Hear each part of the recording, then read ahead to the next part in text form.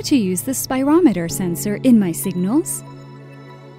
First of all, power MySignals. It goes directly to the configuration menu. Select offline mode in the menu and click on the Start Monitoring button. In the sensor selection screen, you can see all the sensors available. By selecting the spirometer sensor, the icon will turn blue.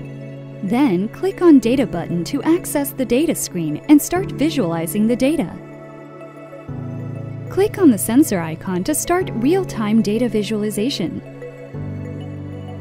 Before connecting the spirometer to the MySignals device, place a mouthpiece in the sensor and press the On button. Wait until 3 lines appear on the screen. In that moment, the sensor is ready to measure. Place the mouthpiece in your mouth and seal your lips tightly around it. Breathe in from the nose and breathe out by the mouth as fast and as deep as possible. Press the On button in order to turn off the device. The data is now memorized in the sensor and you can send it to MySignals.